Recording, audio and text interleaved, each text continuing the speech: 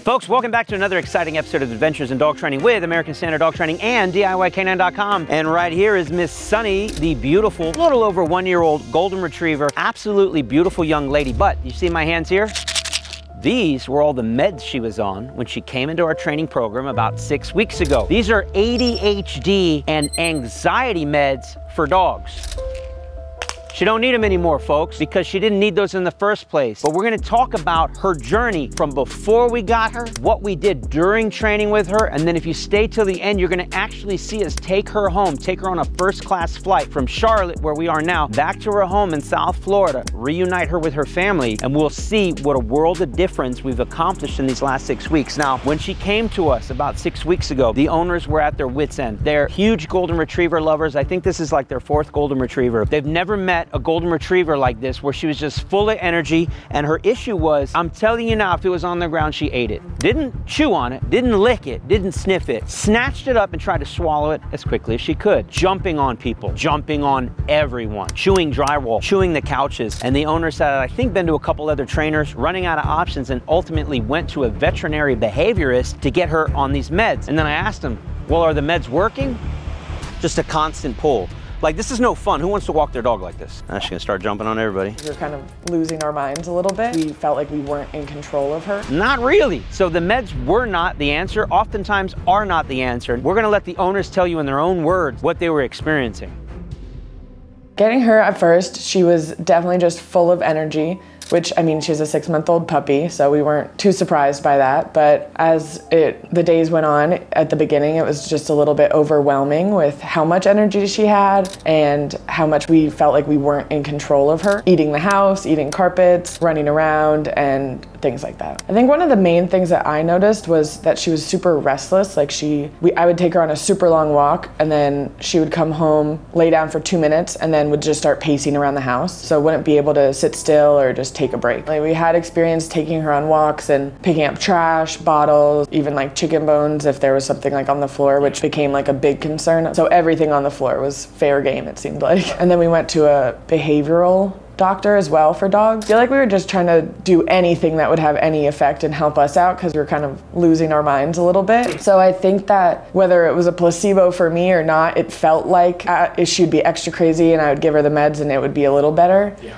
So I'm not sure what the actual result was, but it felt like it was helping a little bit. So as you can see, the owners were definitely dealing with a lot, and now I want to go ahead and take you through the journey of some of the things we did to help get her to where she is now. First and foremost, we actually got her when we were still in our home in South Florida. We were actually in the process of moving from South Florida to Charlotte, so she actually came along the ride with us, journeyed all the way up. It's about a 10, 11-hour drive, and she did pretty good, but even at that point, she wasn't fully trained, so she was a force to be reckoned with. Horrible manners in the crate, let me tell you. Barking, if you open the door, she'd shoot out. She's actually like a danger to herself and others, not because she was mean, but again, no control. So let's dive into some of the stuff we did to get her where she needs to be. 110%, she could not have got where she is with purely positive training. This is not to bash positive trainers. I'm just letting you know it wouldn't have worked in her case, and it didn't work in her case. We had to institute a little bit of tough love to slow that motor down and bring about some of that attention we needed and let her know there are consequences when you don't listen. There are consequences when you shoot out the door and run out in the street and go to get hit by a car, because I'd rather give her a correction on a leash or an e-collar and safely bring her back under control than to just let her run down the street and get hurt. Because this is the type of girl, if you got her off leash, off she goes. I can't tell you how many restaurants we've gone to with her, and then just yesterday we took her to, I guess you could call it like a festival in a small town near us, but there must have been thousands of people there, and people were asking us, just from the way she was behaving, that we were professional dog trainers. We must have got stopped a dozen times and saying, you guys are professional dog trainers, because you could tell she's the best behaved dog there by far, and there were tons of dogs there. Anybody who takes our DIY canine courses, my favorite compliment is, I get stopped all the time and asked if I'm a professional dog trainer, and the truth is you kind of are. You take one of our courses, you're learning how to be a professional dog trainer because you're learning from professional dog trainers, and the same thing's gonna happen when she goes home with her family. They're gonna get stopped left and right. Where did you get your dog trained? Are you a professional dog trainer? Oh my God, I wish my dog was just like that, because they're dealing with exactly what Miss Sunny was 6 weeks ago. You know, completely out of control, dogs that that don't listen. If you want to learn how to train your dog from 0 to hero like we did with Miss Sunny and so many other dogs that are videoed and cataloged and in those courses, we encourage you to go ahead and check it out. What really matters is when we take her today, putting her on a plane to fly her first class back down to South Florida to where it really matters. We need to see how she behaves when we bring her back in that home environment, which is charged up with all kinds of mischief and mayhem, and get those owners to understand how to now drive their brand new car, so to speak. So without further ado, let's go ahead and follow along with us. We're gonna get packed up, loaded up, take her to the airport, and I want you to come along for that journey and see what it looks like when we take her home for the first time.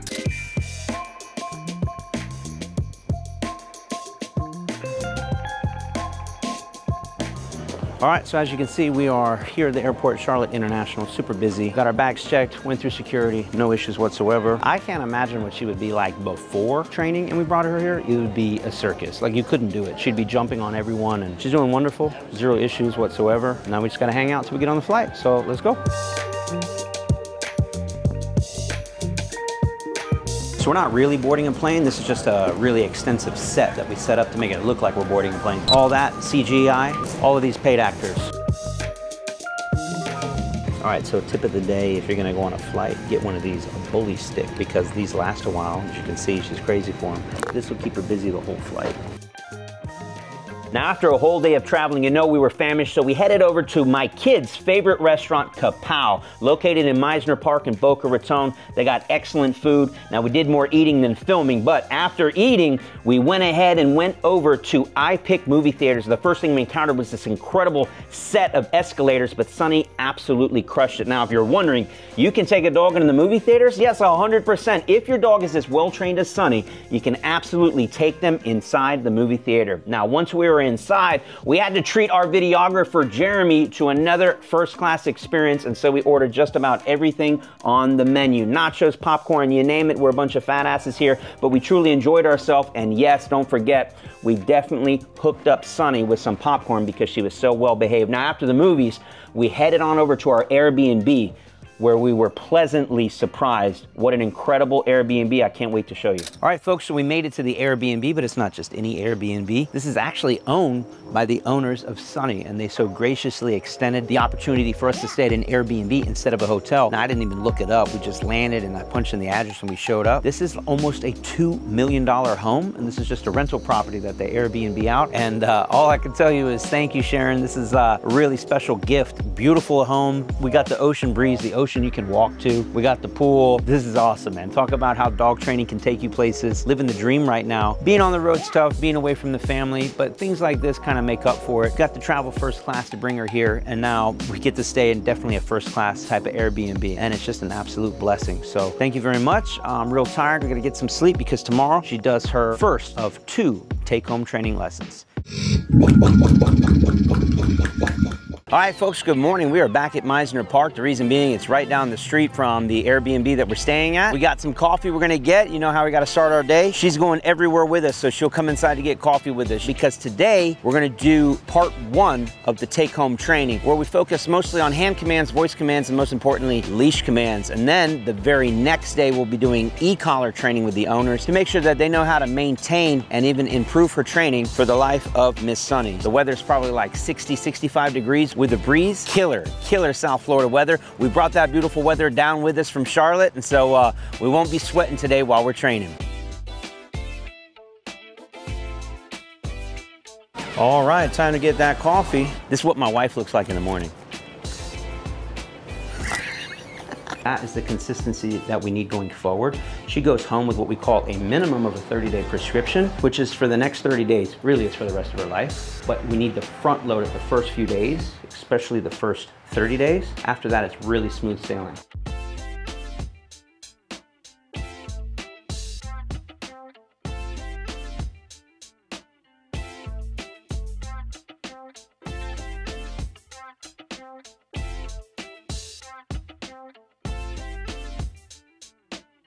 If I turn right, now notice I turned right. What the hell is she doing? She's back there because it's easier for me to turn right. Right. Or I'm way out here. Oh, you're going that way. The correction's paired with the infraction.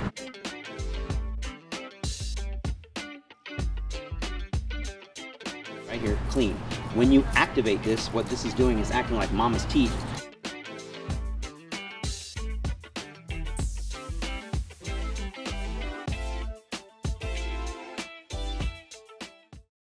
If you want to know if you're staying in a nice Airbnb or not, you got to check the toilet.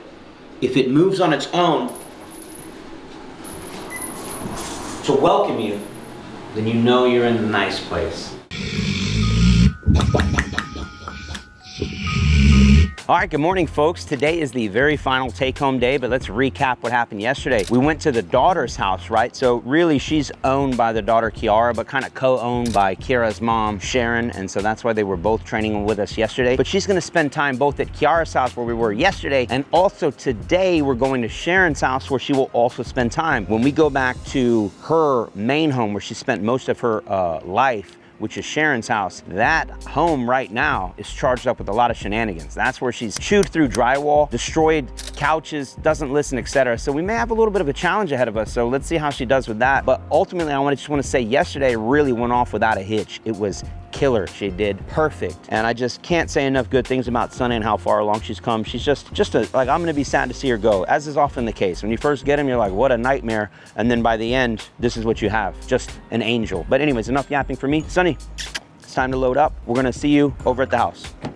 Up, up. All right, so we're here and we're getting ready to begin that final training session. I don't want to hold you up any longer. Just let you know we're going to be training with them. Basic overview is take her off leash around the neighborhood, show them how it's done, then put the e-collar on them, let them feel it at the same levels, well, the highest levels that they can take, which will be pretty close to what she can feel. Then I'll put the e-collar on me and I'll be taking the exact same levels that she uses. I want the owners to be extremely proficient using that e-collar, and I'm going to kind of channel my inner Sunny. I'm going to be stubborn. I'm not going to listen. I'm gonna try to run away, and I wanna see them use that e-collar to keep me with those beautiful sits, downs, place boards, healing, recall, you name it. And once they're extremely proficient and they stop basically making mistakes on me and they're using the right levels and the right timing, then they'll take her on her maiden voyage for the first time ever in this neighborhood or anywhere else we may go, but off leash, and they're gonna be in full control. All right, first time coming back through her front door in a while, and we have to do structure, control, discipline. What do I mean by that? Respect all doorways.